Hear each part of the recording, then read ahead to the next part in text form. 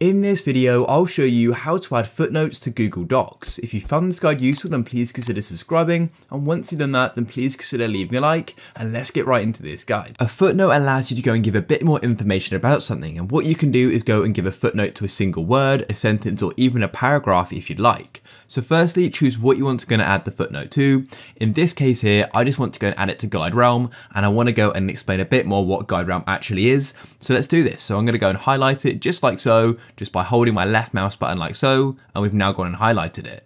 Then what we need to do is go to the top left of Google Docs and go and tap on Insert like so, and then what you need to do is go down to Footnote. So go and tap on it like so, and then what's going to happen is it takes us right to the bottom, and it goes and labels it. So as you can see, there's a 1 there, and there's also going to be a 1 on GuideRealm, just so it makes it easy to go and correlate them.